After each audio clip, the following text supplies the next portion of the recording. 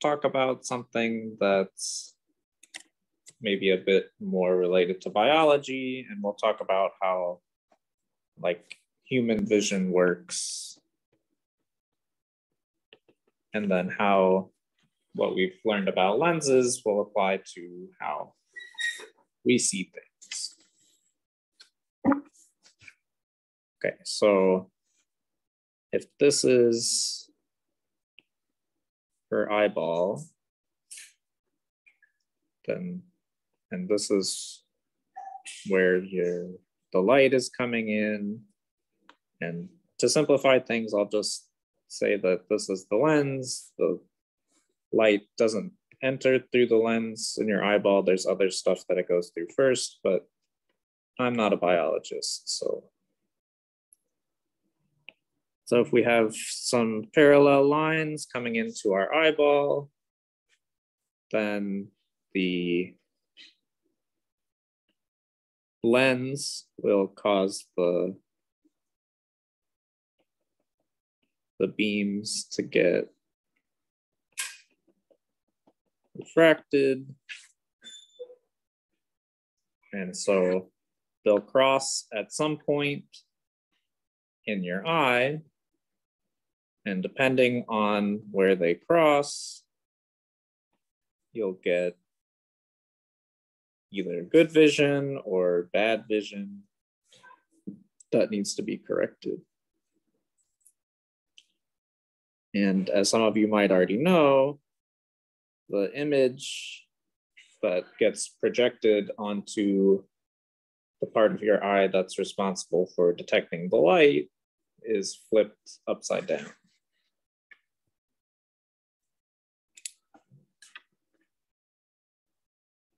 So this is the image. This is the object.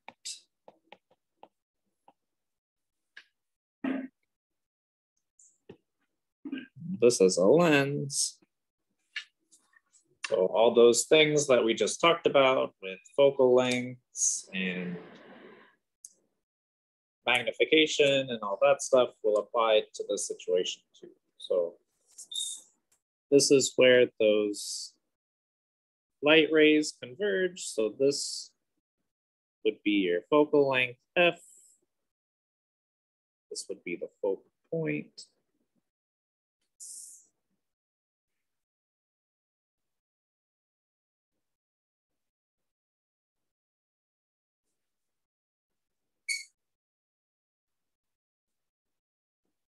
So now, let's see, maybe I'll do 3 pictures.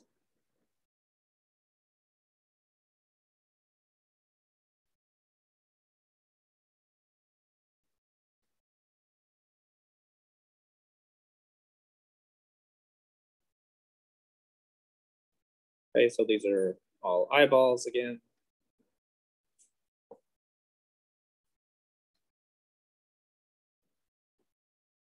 And for normal vision, the light will come in and then it will get focused at a very specific place at the back of your eyeball.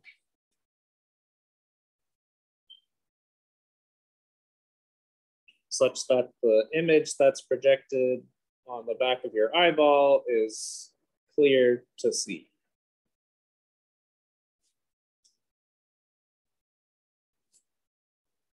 In nearsighted or myopia,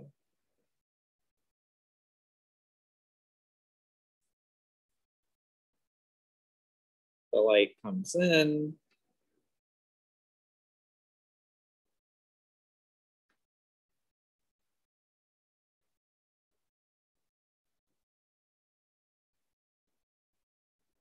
and it gets focused too soon.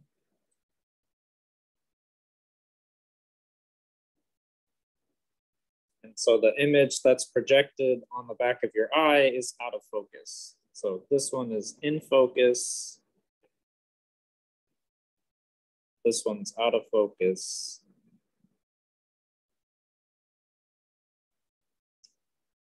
And then the other type that you have is farsighted or hyperopia.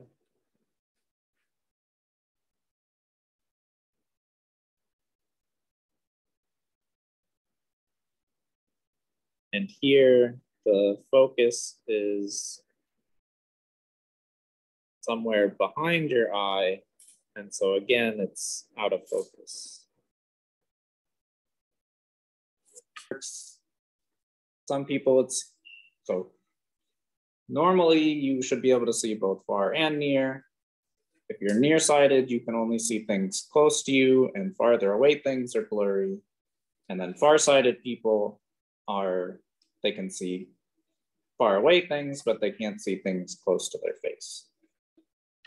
There's a third type of vision problem, and it's also farsightedness, but it's not caused in the same way as these ones. So these are just like, for nearsighted, your lens is too strong, and so it focuses the light before it's supposed to be focused in your eye. For farsighted, the lens is too weak, and so it focuses behind where it's supposed to. The other type of farsighted vision is, can't remember what the vocab word was, but it happens as you get older and your lenses stop working properly. And so it's basically just a deterioration of the lens. It's not that the lens is too strong or too weak. And so that also causes it to focus behind your eye. So it's like, for young people, it's not really possible that within one eye, you can't have the eye be farsighted and nearsighted. But then as you get older, if you were nearsighted, you can gain, I guess it's not really gaining farsightedness. Your eye can get worse because the lens deteriorates. So if anyone needs like bifocals or something like that, it's not because their eye is messed up in both ways, it's because they had nearsightedness, and then their lenses, as you get older, your lenses deteriorate, and so you can't see things that are close to you either. Okay, so it would be bad if you just had to live with this. I am very nearsighted, so I need my vision corrected. And so we're able to do that with lenses outside of your eye that fix the problem with the lens that's in your eye. So let's see what that looks like. So we'll do nearsighted first.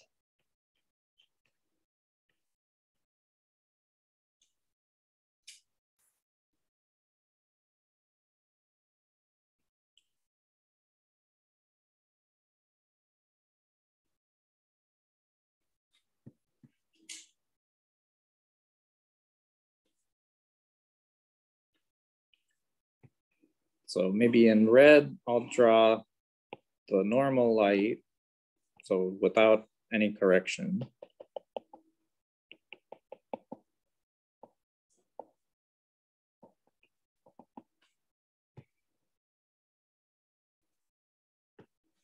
So this is the eye lens.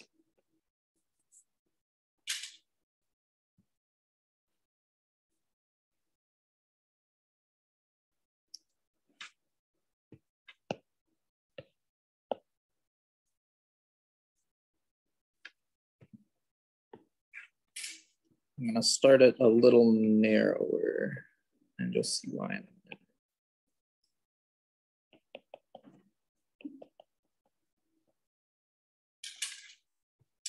And then if we put a concave lens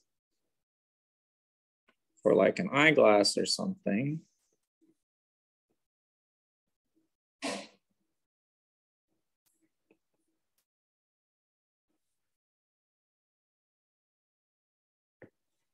Then coming out of the back of the concave lens, we know that these are diverging. And so then when it gets to the eye, now it will get focused where it's supposed to be focused.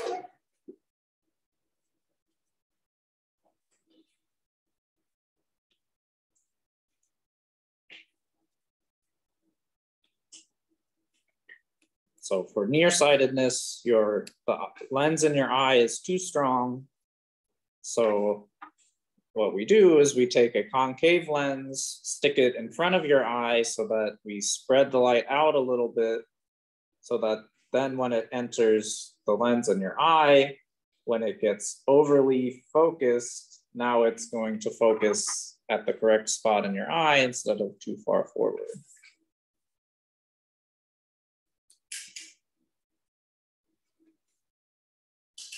You could probably guess how we're going to correct farsightedness.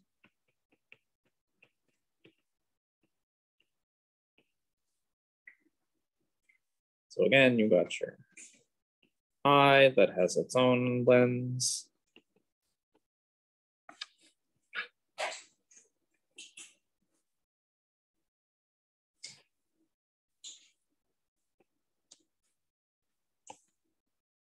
And for farsightedness, the lens is too weak, so it focuses back here behind your eye.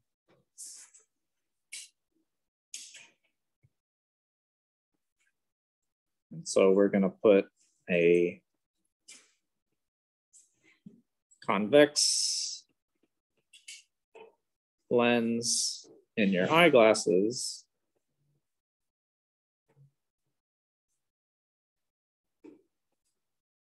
So that will focus the light a little bit. Oops. Focus the light a little bit before it gets to your eye. Maybe that was too extreme. I'll do it.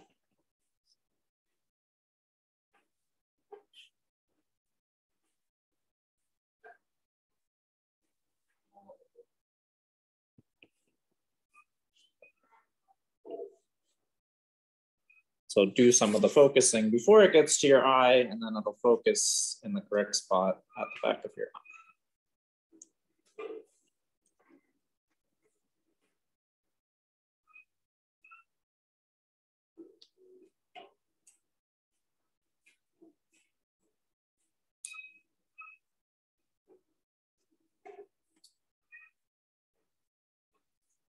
And remember, we talked about the strength of lenses previously, and that's called power. And it's this, the equation is 1 over the focal length.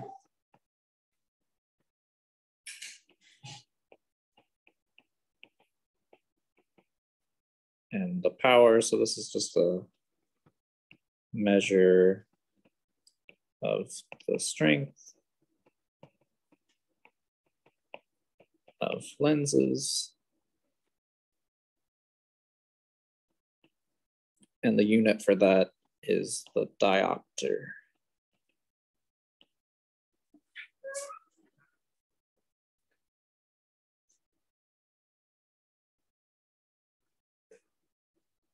So if you go to the eye doctor and they ask what the strength of your glasses is, they're talking about the power, which is this diopter measurement. So then the next thing that we will talk about when we're talking about vision, and specifically how humans see things, is color.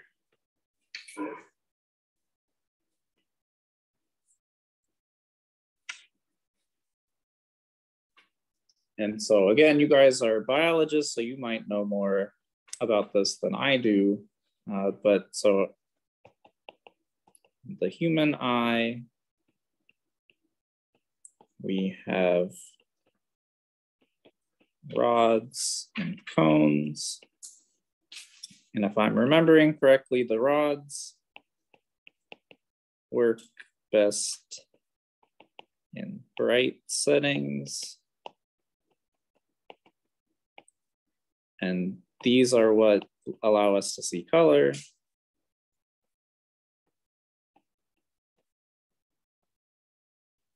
And then the cones are what allow us to see in dimmer light. So I don't know that they work best in dimmer light, but they do work in dimmer light.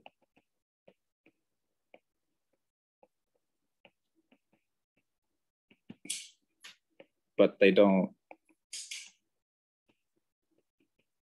see, or they don't detect different colors.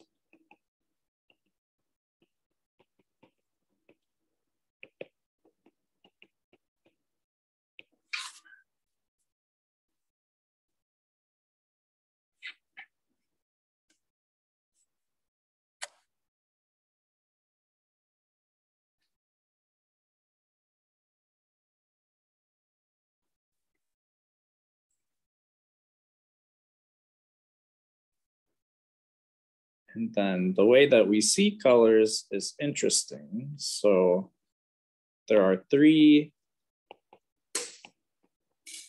types of rods that detect different ranges of wavelengths.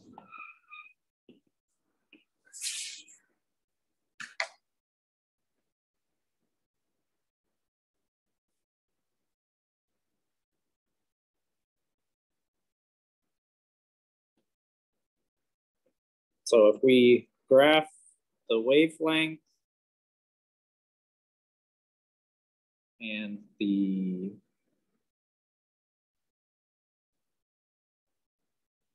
so I would call this the quantum efficiency, but that doesn't mean anything to you. So in biological terms, this might be the rod response. But basically how much the rod detects that color of light. And so there's 3 different rods, and the range of wavelengths that they detect looks something like this.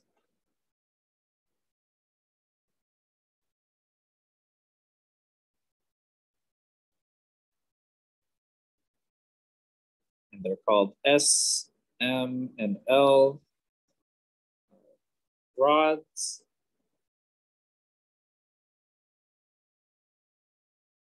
Oh, maybe I have these backwards. No. Oh, I do. These should be the cones. So what I said here is the opposite.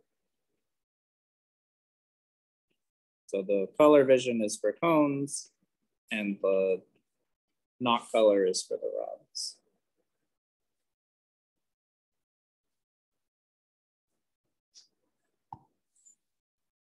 And so for these wavelength ranges, the S is maybe 400 to 550. And then these 2 are maybe 450, and then up to 650 and 700.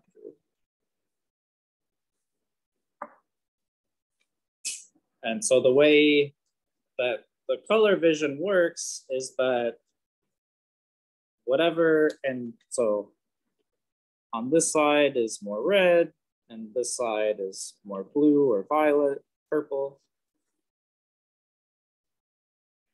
And so if I see something that's very red, what's happening is that the L rods are the ones that are reacting the most, and then your brain interprets that signal as this object is red.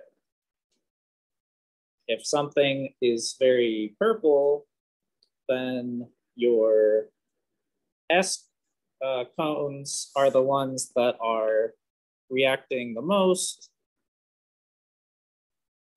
And so your brain interprets that signal as purple. Then anywhere in the middle of that, like green, for example, you're getting more of an even mixture of all of the different cones reacting.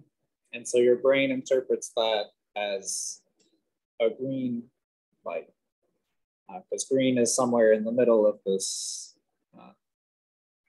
spectrum.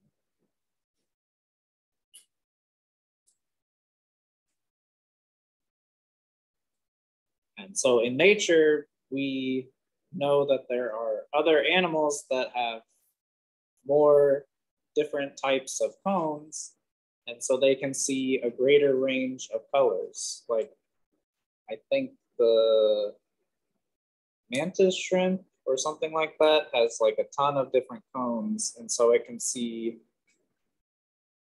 colors that we can't really conceive of because we don't have different,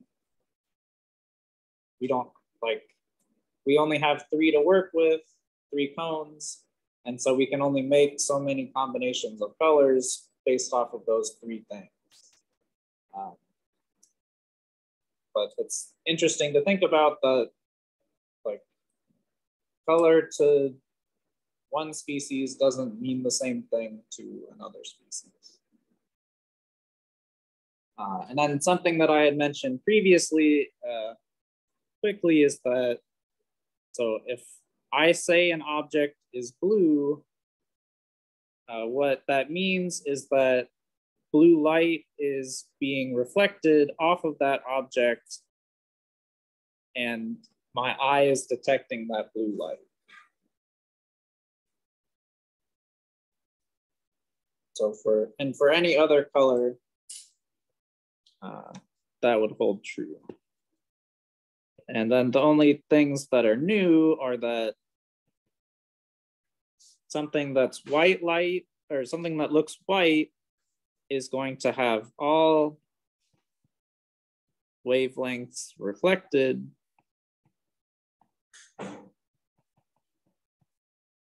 because white light is made up of all of the wavelengths that we can see. And then a black object is going to have no reflected light, or no colored light is getting reflected.